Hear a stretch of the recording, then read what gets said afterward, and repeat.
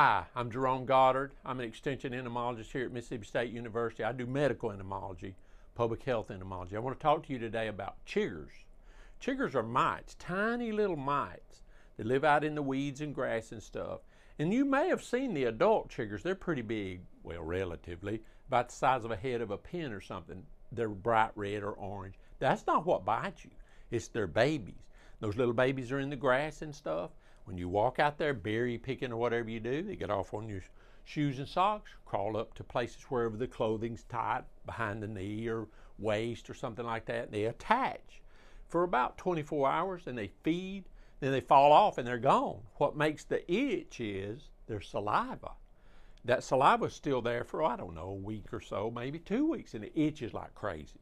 There's a lot of folklore about chiggers. Some people say put fingernail polish on them or take a bath in gasoline. I'm just making that up. But anyway, people say put clear fingernail polish on them.